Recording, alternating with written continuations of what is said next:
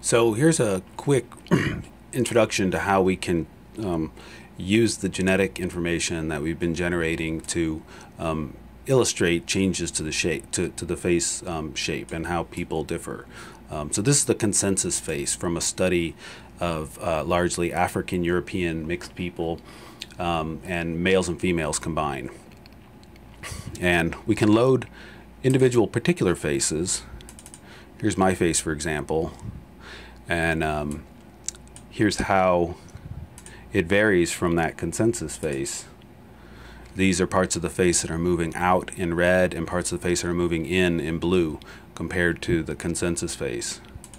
Let's go back to just the gray for a minute, and you can see how we can alter the effects of ancestry on that face, or making that face more African.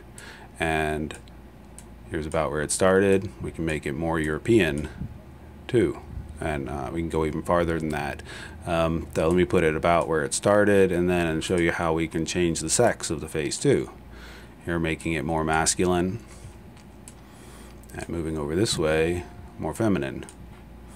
And you can see this is a 3D model, so you can change this around, move it around as you make these alterations.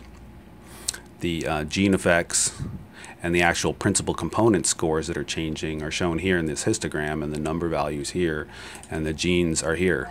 So you actually get a rating of the gene effects on those faces as well.